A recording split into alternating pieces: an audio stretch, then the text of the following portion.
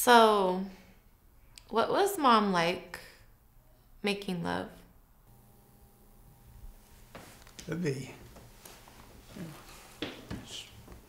only so much I can handle. Because she was so angry when you left. So bitter. She never slept with another man after you were gone. You can never tell. She's not unattractive.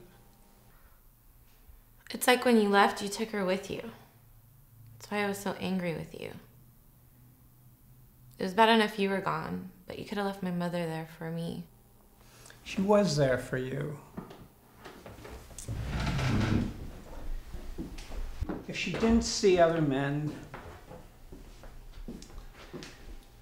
that was her choice. Maybe you were the other man in her life.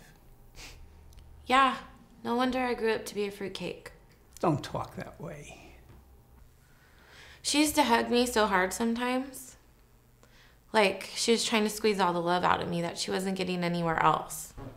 So instead of growing up to be me, I grew up to be a substitute. You're no substitute. You're first string all the way. I never saw a girl your age who was so sure of herself.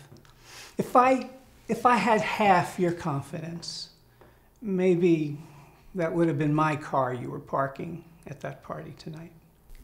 Confidence? I'm scared from the minute I wake up every morning. Of what? Of everything. I wake up an hour before you just to check if you're still there. I know Grandma's dead. I know she probably can't hear me, but I speak to her every day anyway because I'm not so sure anyone else is listening. If I have to go for an interview, my heart pounds so much, you can see it coming through my blouse. That thing with writing my name on the valet stubs, it wasn't my idea, it was Gordon's. He did it first, so I just copied him. If you want to know the God's honest truth, I don't even want to be an actress. I don't know the first thing about acting. I don't know what I want to be. I just wanted to come out here and see you. I just wanted to know what you were like. I wanted to know why I was so frightened every time a boy wanted to reach out and touch me. I just wanted somebody in the family to hold me because it was me, Libby, and not somebody who wasn't there.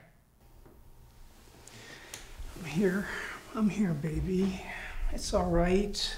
Don't cry. I'm holding you, baby. I'm holding you.